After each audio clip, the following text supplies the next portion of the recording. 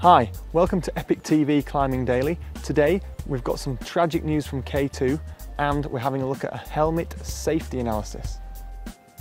New Zealand mountain guide Marty Schmidt and his son Denali Schmidt were hoping to become the first father and son team to summit K2.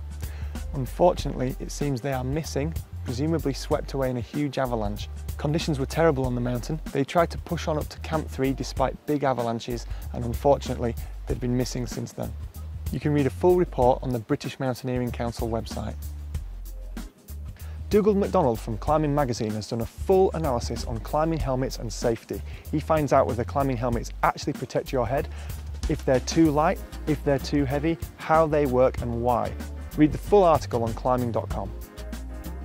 That's it for today, but check back tomorrow for more news on EpicTV Climbing Daily, and as ever, you can always get in touch with us on Facebook and Twitter if you've got some news you want to see on our show.